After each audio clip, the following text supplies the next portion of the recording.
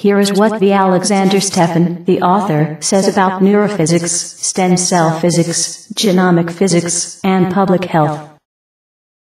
Genomics and genomic medical physics have advanced rapidly over the last decade.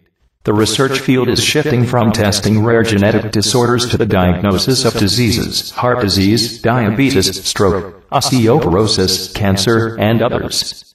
The medical physics is now in a position to prevent a disease from occurring, in other words, to treat the cause rather than the symptoms, as it has been mostly the case up to the present days. A significant role, it seems to me, is played by the involvement of theoretical physics in medical research. It is the revolutionary onset for medical science, the paradigm shift in medicine and public health. The development of genomic medical physics is empowered by the information acquired from the United States Human Genome Project. It is possible to design the treatments and drugs to each individual patient. The risk of getting a disease, or even infections, is almost always in part due to the combination of genes a human was born with. By using the genetic information, medical doctors predict with different degrees of certainty what diseases their patients are at risk of developing. Consequently, medical doctors use this information to reduce the chance of the disease from occurring or to prevent it completely.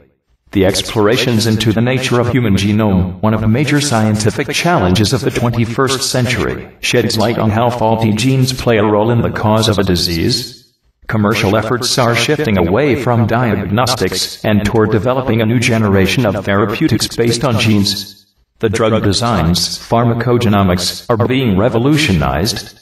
Researchers worldwide are now creating new classes of drugs based on the information on gene sequence and protein structure function, rather than the traditional trial and error method. Drugs that are laser-guided to specific sites in the body and the brain promise to have fewer side effects than many of the drugs used currently. The ultra-short laser-guided drug delivery techniques have a high potential in targeting drugs to specific molecular areas in the brain.